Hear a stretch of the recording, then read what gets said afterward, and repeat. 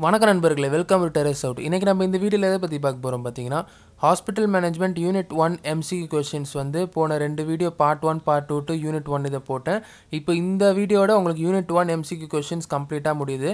இப்போ நம்ம யூனிட் 1க்கு 3 வீடியோ போட்டுருக்கோம். அந்த 3 வீடியோ நீங்க மட்டும் பார்த்தாலே போதும். எல்லா 1 மார்க் அதாவது MCQ क्वेश्चंस எல்லாமே கவர் ஆயிருக்கு. யூனிட் 1 கவர் பண்ணிருக்கேன். இப்போ வந்து போன வீடியோல 48 क्वेश्चंस வரைக்கும் பார்த்திருக்கோம். இப்போ இந்த வீடியோல 49th ல இருந்து கண்டினியூ பண்ணுவோம். 49th question பார்ப்போம். 4 components of strategic management process. 4 components of strategic management components என்னெல்லாம் அப்படி பார்த்தீங்கன்னா, உங்களுக்கு வந்து analysis and assessment, strategy formulation, strategy execution, அதுக்கப்புறம் evolution. இதில் நான் இந்த 4 தான் உங்களுக்கு வந்து components of strategic management process. சரிங்களா? இதனால நான் வச்சுக்கோங்க. strategic management process ஓட components கேட்டானா analysis and assessment, அப்புறம் strategic formulation, strategy execution, evolution. Next one பார்ப்போம். Next one பார்த்தீங்கன்னா lean healthcare management approaches aim to eliminate error, expedite process, lower cost and improve healthcare quality. அதாவது உங்களுக்கு வந்து அதாவது eliminate பண்ணோம். அதாவது லீன் ஹெல்த் கேர் மேனேஜ்மெண்ட் தான் இந்த அப்ரோச்சஸ் எல்லாம் எலிமினேட் பண்ணுறது. அதாவது எரர், அப்புறம் லோ காஸ்ட், அப்புறம் இம்ப்ரூவ் ஹெல்த் கேர் மேனேஜ்மெண்ட், அப்புறம் எக்ஸ்பீடைட் ப்ராசஸ், இது எல்லாமே எலிமினேட் பண்ணுறது என்ன ஒரு அப்ரோச் பார்த்தீங்கன்னா லீன் ஹெல்த் கேர் மேனேஜ்மெண்ட்.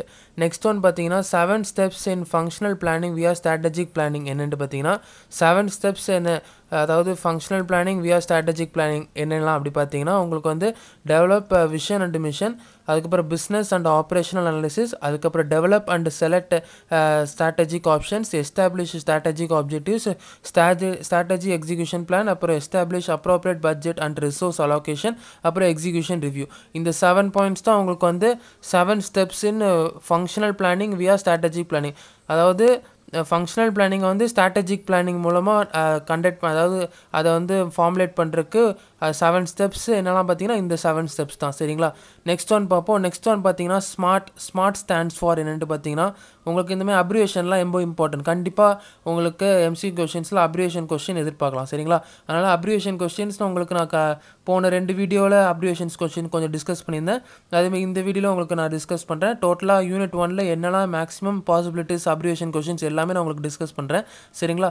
இப்போ வந்து ஸ்மார்ட் ஸ்டாண்ட்ஸ் ஃபார் என்னென்னு பார்த்தீங்கன்னா specific, measurable, achievable, realistic and time bounded. அதாவது எஸ் வந்து ஸ்பெசிஃபிக், எம்முக்கு வந்து மெஷரபிள், ஏக்கு வந்து அச்சீவபிள், ஆருக்கு வந்து ரியலிஸ்டிக், அதுக்கப்புறம் டி வந்து டைம் பவுண்டட். இதுதான் உங்களுக்கு ஸ்மார்ட்டோட அப்ரிவேஷன். அதுக்கப்புறம் உங்களுக்கு வந்து த நெக்ஸ்ட் கொஸ்டின் பார்த்தீங்கன்னா த plans components R component should be smart. அதாவது பிளான் காம்பனன்ட்ஸ் வந்து எப்படி இருக்கணும் அப்படி கேட்டாங்கன்னா ஸ்மார்ட்னா உங்களுக்கு இது அப்ரிவேஷன். சரிங்களா? அதாவது specific, measurable, achievable, realistic and time bounded இப்படி கூட உங்களுக்கு ஆப்ஷனில் கேட்கலாம். இல்லைனா டேரெக்டாக ஆப்ஷனில் ஸ்மார்ட்டு கூட கேட்பாங்க. சரிங்களா? நெக்ஸ்ட் ஒன் பார்ப்போம். நெக்ஸ்ட் ஒன் பார்த்தீங்கன்னா உங்களுக்கு the hospital management system includes the stable functionality of daily task and interaction. அதாவது ஹாஸ்பிட்டல் மேனேஜ்மெண்ட் சிஸ்டம் தான் ஒரு ஸ்டேபிளான ஃபங்க்ஷனாலிட்டி, டெய்லி ரெகுலேஷனில் நடக்கிற டாஸ்க், அதுக்கப்புறம் இன்ட்ராக்ஷன்ஸ்க்கு எல்லாமே மேனேஜ் பண்ணுறது யார், என்ன ஒரு ஃபங்க்ஷனாலிட்டி பார்த்தீங்கன்னா ஹாஸ்பிட்டல் மேனேஜ்மெண்ட் சிஸ்டம். சரிங்களா? அதுக்கப்புறம் அடுத்தது ஹாஸ்பிட்டல் மேனேஜ்மெண்ட் சிஸ்டம். இப்போ நான் உங்களுக்கு தொடர்ந்து 3 கொஸ்டின் ஹாஸ்பிட்டல் மேனேஜ்மெண்ட் சிஸ்டமில் இருந்து எடுத்திருக்கேன். அதனால் அது என்னெல்லாம் ஹாஸ்பிட்டல் மேனேஜ்மெண்ட் சிஸ்டம் ஒரு ஃபங்க்ஷனாலிட்டிஸ் இருக்குது அப்படின்ட்டு நீங்கள் அனலைஸ் பண்ண முடியும். அதனால தான் உங்களுக்கு தொடர்ந்து ஒரு டாபிக் எடுத்தனா அந்த டாப்பிக்கில் தொடர்ந்து கொஸ்டின் கேட்பேன். சரிங்களா? அதனால தான் உங்களுக்கு ஈஸியாக இருக்கும். நீங்கள் இந்த வீடியோ நீங்கள் அப்சர்வ் பண்ணி படிக்கும் போது hospital management system is a special tool to support the smooth operation of the software components that are vital for the clinic administration. அதாவது ஹாஸ்பிட்டல் மேனேஜ்மெண்ட் சிஸ்டம் தான் ஒரு ஸ்பெஷல் டூல் டு சப்போர்ட் எதுக்கு பார்த்தீங்கன்னா ஒரு ஸ்மூத்தான operation நடக்கிறதுக்கு. அதாவது ஹாஸ்பிட்டலில் எல்லாமே கரெக்டாக டெய்லி டாஸ்க், அப்புறம் இன்ட்ராக்ஷன்ஸ் எல்லாமே கரெக்டாக நடக்கிறதுக்கு எந்த ஒரு மேனேஜ்மெண்ட் உதவுது பார்த்தீங்கன்னா ஹாஸ்பிட்டல் மேனேஜ்மெண்ட் சிஸ்டம். சரிங்களா? அதுக்கப்புறம் நெக்ஸ்ட் ஒன் பார்ப்போம். நெக்ஸ்ட் ஒன் பார்த்தீங்கன்னா உங்களுக்கு the hospital records management software keeps at hospital, stores the user data, operation, performs its analysis and generates the reports. அதாவது ஹாஸ்பிட்டல் ரெக்கார்ட் மேனேஜ்மெண்ட் தான் ஹாஸ்பிட்டலில் இருக்கிற எல்லா டேட்டாவும் மேனேஜ் பண்ணி ஸ்டோர் பண்ணி அது நம்ம வந்து இப்போ பேஷண்ட்ஸ் யாராவது வந்தாங்கன்னா பேஷண்ட்ஸோட ரெக்கார்ட்ஸ் எல்லாமே ஸ்டோர் பண்ணி பர்ஃபெக்டாக வைக்கிறது எது பார்த்தீங்கன்னா ஹாஸ்பிட்டல் ரெக்கார்ட் மேனேஜ்மெண்ட். சரிங்களா? நெக்ஸ்ட் ஒன் பார்த்தீங்கன்னா நெக்ஸ்ட் ஒன் வந்து ஒரு abbreviation question. EMR stands for என்னென்னு பார்த்தீங்கன்னா electronic medical record. Electronic medical record தான் இஎம்ஆர் அப்படின்ட்டு சொல்லுவாங்க. அதுக்கப்புறம் நெக்ஸ்ட் ஒன் பார்த்தீங்கன்னா steps for designing the hospital planning.